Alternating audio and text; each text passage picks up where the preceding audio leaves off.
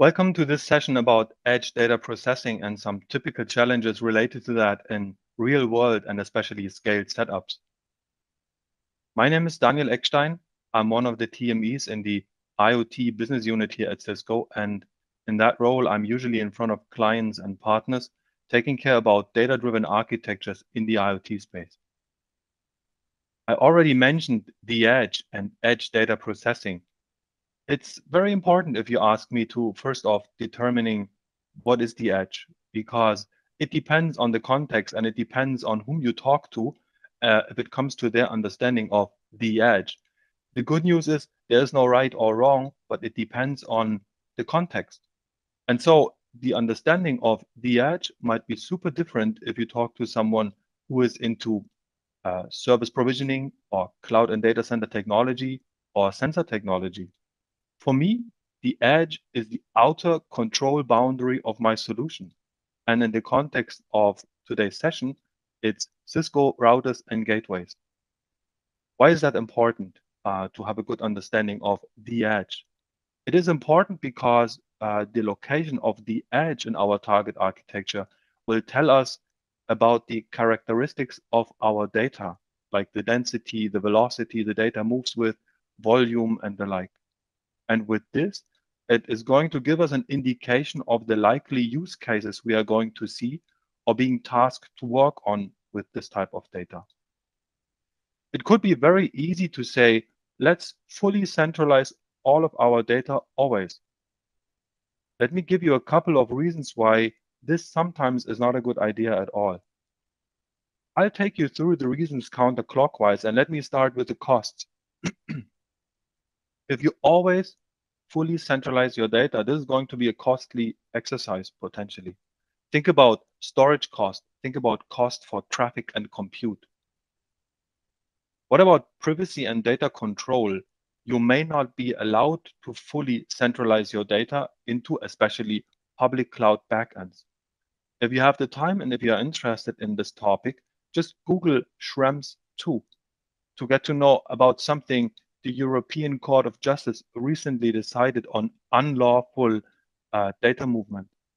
Service cohesion is another big aspect, or otherwise put, are you okay with being dependent, fully dependent on a back-end service if it comes to whatever you want to do at the edge or not?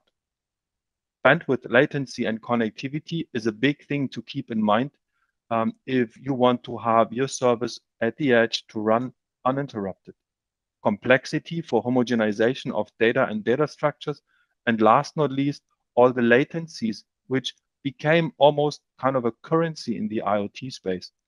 And you have different latencies. There is one for the latency to take decisions based on your data, or the latency by which you can provision data to an analytical mechanism. So if any of what you can see here, any of the reasons apply to your use case, a full data centralization might not be the best idea. Now, what about edge and Cisco's edge strategy?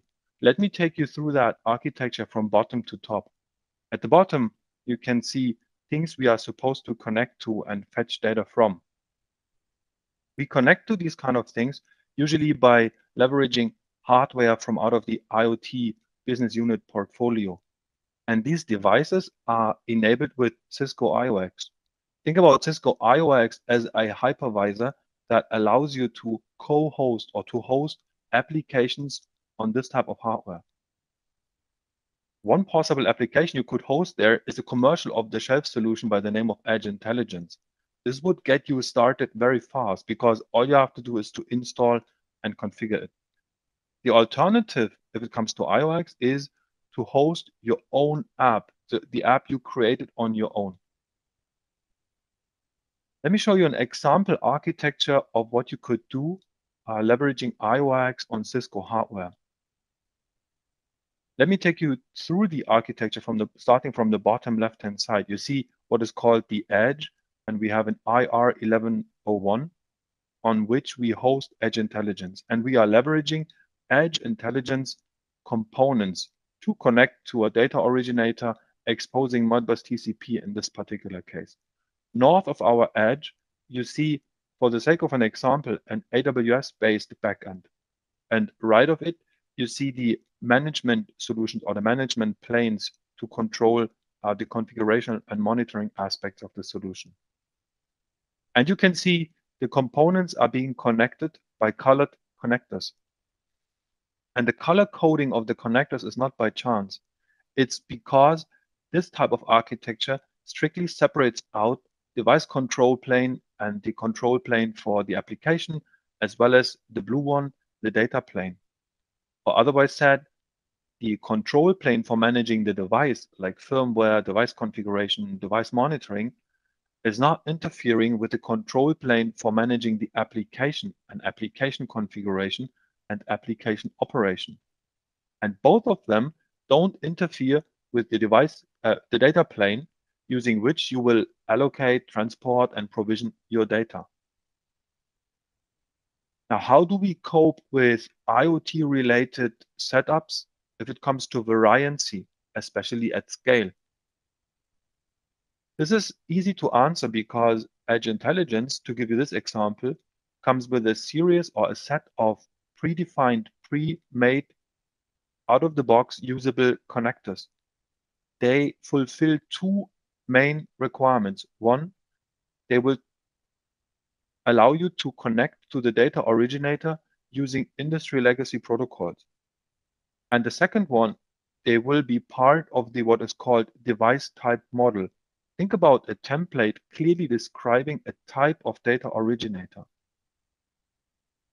The second aspect for IoT-related target architectures could be, how do we automate the life cycle of my assets, especially at scale? To be able to do that, we have northbound connectors. Because it's not enough to only connect and acquire data, you also need to provision it to some place. And the list of candidates to which you could provision it is pretty long. You can see some of the candidates listed here.